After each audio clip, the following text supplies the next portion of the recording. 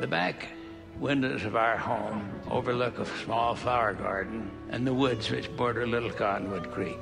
Every year, this ivy has been the nesting place for house finches.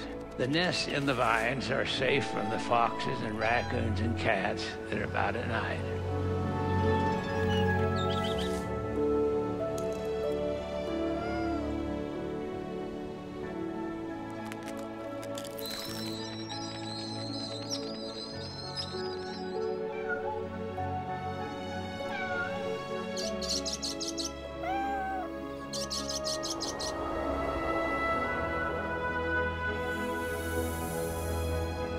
Then one day, there's a great commotion in the ivy.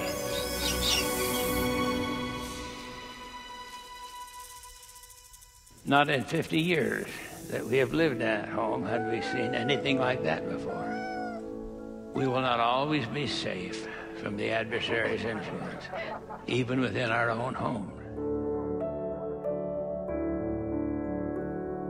We need to protect our nestlings.